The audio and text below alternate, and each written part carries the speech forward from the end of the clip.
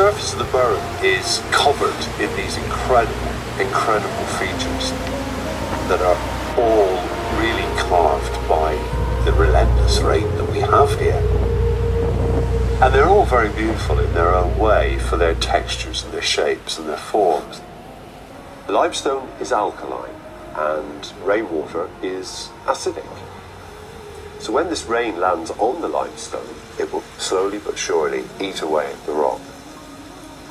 And you end up with all the features that you see everywhere around us. Look at this incredible, barren, hostile landscape. You could be on Mars, you could be on the moon. How can anything possibly grow here?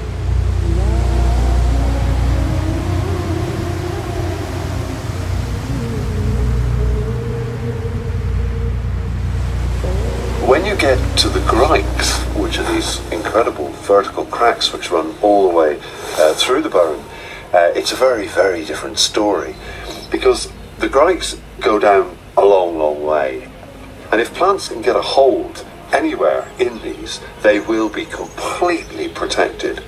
You'd have to imagine that 330, 340 million years ago, this entire place was full of corals like this. So what we're standing on now would have been like the Great Barrier Reef, or like the Caribbean, just a massive coral forest. It's a maze of waterways that flow for, in some cases, tens of kilometres underneath the surface. Some of them are smaller, some of them seem to be around for maybe hundreds of thousands of years. So there's a lot of it is still a mystery. Some of them have been explored. The vast majority, it's an unknown world. And literally, nobody would have ever set foot in them. Nobody would have ever clapped eyes on what's down there.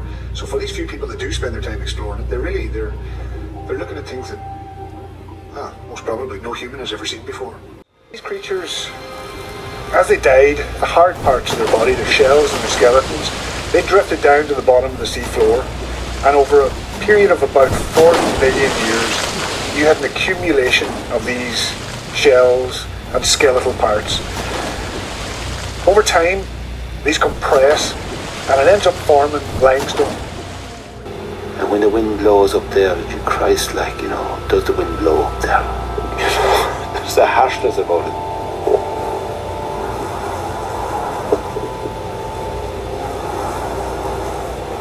To do your chores up there, to herd the cattle, to keep the walls built up, it does rattle you, like,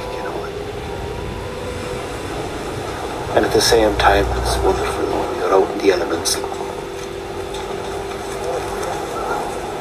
It's part of the ancestral song, like the symphony of life that we were born into. That's who we are, and that's what we do, and that's it, like,